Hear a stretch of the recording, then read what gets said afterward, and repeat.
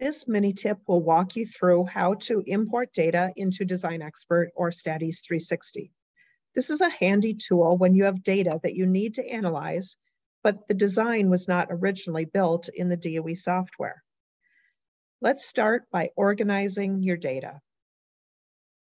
It will work best if the data is in the same order as a traditional DOE layout. Put the factor columns on the left and put the response columns on the right. Now you are ready to import the data. First, select and copy your data, including all the factors and all the response columns. Then click on Import Dataset and paste from clipboard. This will import your raw data. Then you have to identify the informational rows and your factors and responses. So start by right-clicking on the rows to assign them as names and units, and then right-click on the columns to identify them as your factors or responses or blocks, etc. When you're done, you can click Finish and your data will be entered as a design. I am going to demonstrate this for you now.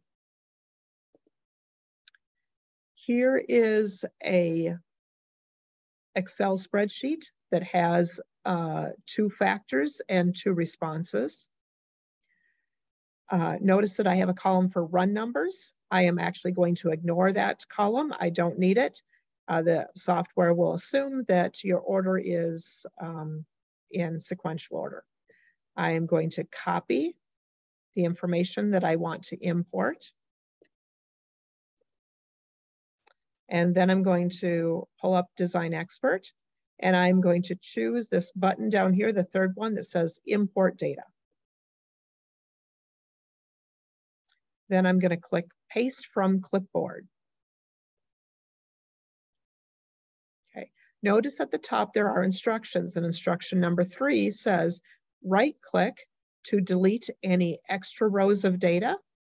So I can right-click and I can delete things. And right-click on column headers to define the properties. I am going to start by right-clicking on this first row and say Use Row as Names. And then I'm going to right-click on the second row and say Use Row as the Units. So I have my factors and my responses.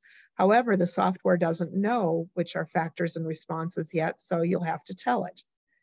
I'm going to right-click on this first column header, set the column type to a numeric factor.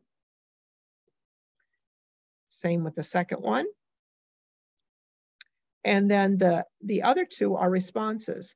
Now, for any of these, you can actually do a shift click, and assign multiple columns at the same time. So I've selected both of my response columns. I'm going to set the column type to response. And so I can do that conveniently all at once. So I could have done my factors all at once also.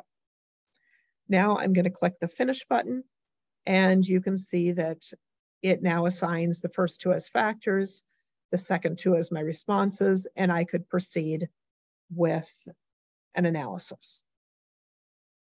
So that is a quick demo of the import data feature.